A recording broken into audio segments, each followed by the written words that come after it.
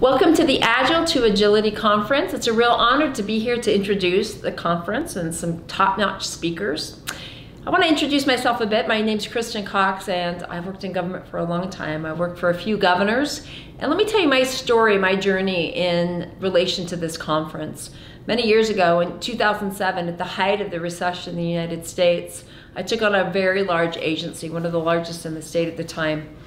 And we did eligibility. One of many programs we ran was eligibility. People who needed unemployment insurance or Medicaid or what we now call SNAP, food stamps, things like that. So people would apply. And you can imagine, as the economy was tanking, the need for services went up exponentially. In fact, we had a 60% increase in caseloads over a very short period of time. And we were floundering. You know, what do you do, especially when you have limited revenue, revenue's on the decline, and you have more people in need? Now, in those cases, it's really easy just to say, I need more money. I need more staff. Hey, I need a new piece of technology to solve this problem. Or I need more data and a new data dashboard to figure out what's going on. My introduction to the idea of flow came right at this time, and I'm so grateful that it did, because my mindset started to shift. There'd been a lot of discussions about buying new call center technology. In fact, we had just implemented a big new piece of technology, kind of a case management system. None of those things had made a difference. And when I read The Goal, kind of a seminal book by Dr. Ailey Goldratt that talked about flow and where to focus, it started to shift my mind. And we started to apply some of these concepts and understanding that even though we're usually organized vertically, right? We have organizations and divisions and programs and org charts.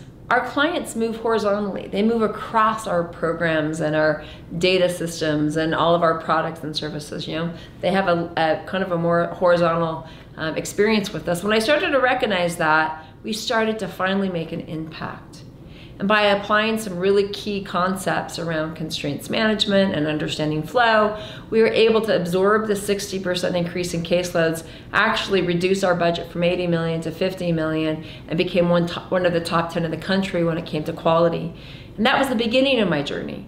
And then we took these concepts of flow and applied them to child welfare systems, and in the prison, and in business permitting, and in the labor department, and any kind of place you could imagine. We applied it, and guess what we found? That the principles are always applicable. I don't care what environment you're in, if you're a technology company or you provide services, or you're in healthcare or whatever it may be, flow exists. And flow is really the uninterrupted movement of something from point A to point B with high quality. Right? We never compromise on quality. So a few concepts that are really important to me that hopefully will be reinforced in this conference with some of these great speakers. Number one, where do we start when we're thinking about flow? It's very easy to approach problems from our perspective, the immediate problem we see before us. But I think really good flow, or really good value streaming, and really good what I call systems thinking looks at the whole system. I know this personally. I'm actually blind. And for many years, at the beginning of my life, I was on a form of welfare in the United States, Social Security, disability income, trying to get my life put back together, and I'm very grateful that I did. But I experienced the system in a very dysfunctional way. Pieces of the system worked, right? Pieces of it worked. But my whole movement from dependence to independence luckily happened because I had some really good mentors that came into my life, not because the system was working. In fact, I experienced a very dysfunctional system where the parts of the system didn't work well together. So in this work, we can improve pieces of a system, but until we figure out how to improve the entire system and understand how the parts work together, we can often get what we call local optimization in this field. That is, fixing a part of the system without the entire system getting better. It'd be like building a staircase from point A to point B and fixing individual steps, but not all the steps are there for the person to actually travel throughout the whole journey. So it's really important in this work for us to get above, to step up and look down and look at what are all the parts that need to be part of this. Otherwise, we can improve little processes, little pieces of it, and you won't see big impacts. In fact, I think in government and the private sector, one of the biggest challenges we face in the terms of operational improvement is not understanding what the big system is. And this has massive implications. We have limited time and attention. We want to make sure we're focused on those parts of the system that are going to make the biggest difference. So I hope that's something you can take away as you think about how to apply the concepts you're going to learn today. It's also really important to understand that so much of our work is invisible to us, right? It's buried deep in operations. If you're in manufacturing, you can actually go to the plant floor and see it. But we know in our economy, we're flipping from a goods economy to a services economy. And in a services economy, it's much more difficult to see the flow of work, right? It's very difficult to see it. So sometimes we just put up our hands and give up.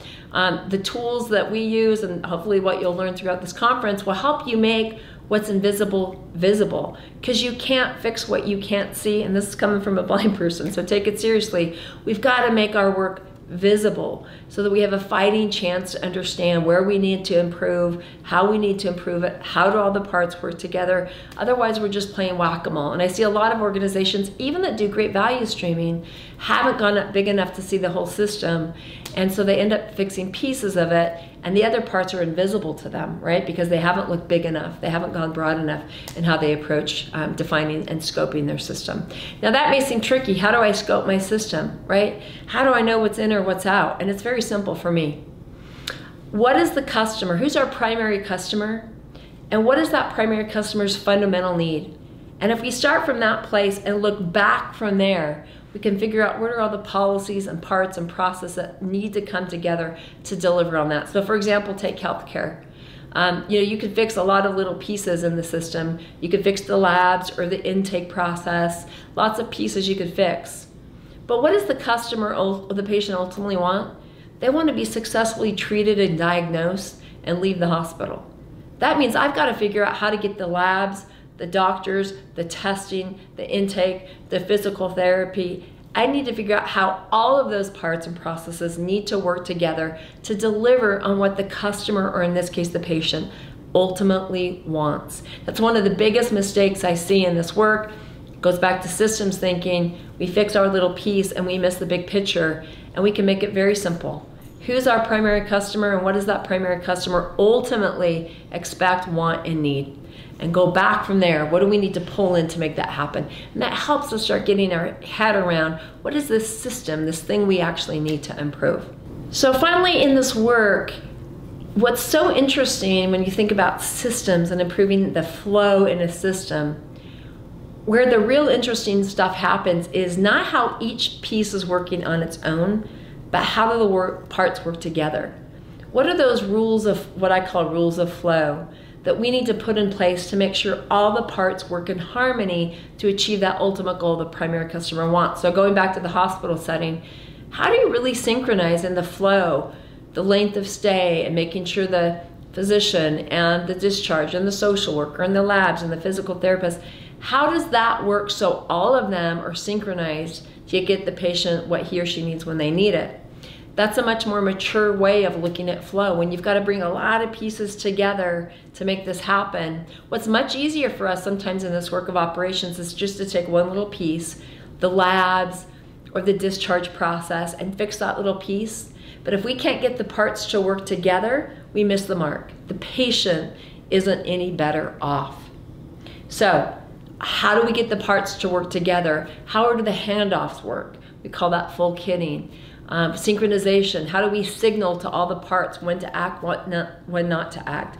How do we control the work in process, all the work coming in, so we're not overwhelming the people and they can all focus on what they need to focus on and get it done quickly?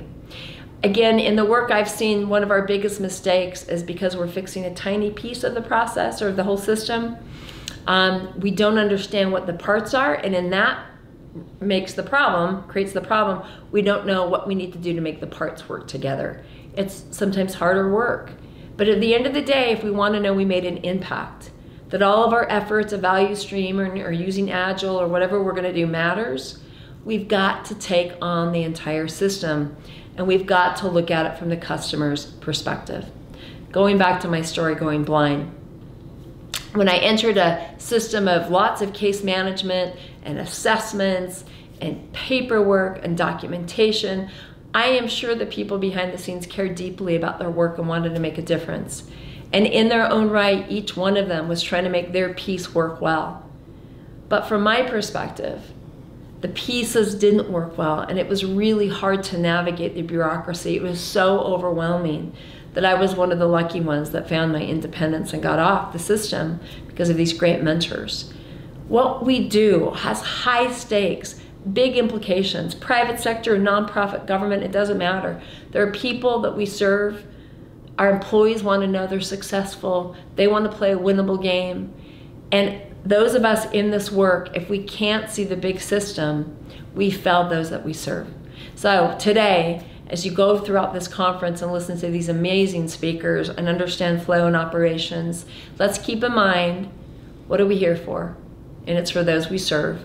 And what do they ultimately need? And let that define and scope the systems we take on to understand the flow of work. And look, I've done this in homeless systems, people with homelessness and behavioral health, to simple business transactions.